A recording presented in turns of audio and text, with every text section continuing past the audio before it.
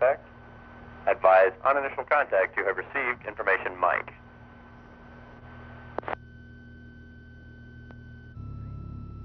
Montgomery ground, Mooney 904 Kilo Sierra, Gibbs, information Mike. Taxi for takeoff.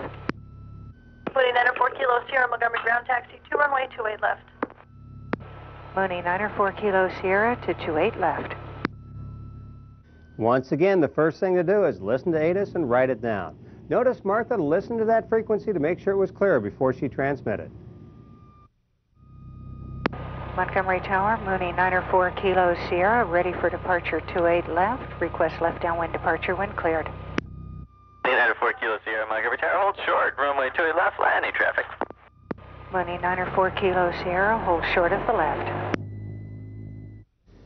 Now notice Martha repeated that clearance back to the controller word for word. On a hold short clearance, that is required so that the controller knows that you understand you're supposed to hold short of the runway.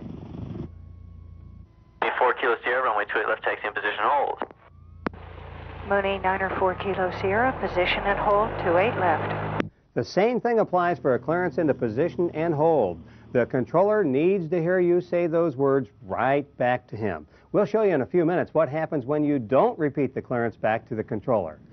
Now, the frequencies we've used to depart a tower-controlled airport are ATIS, ground control, and tower. And the tower controller will clear you for takeoff. 24 Kilo Sierra, runway 28 left, clear for takeoff.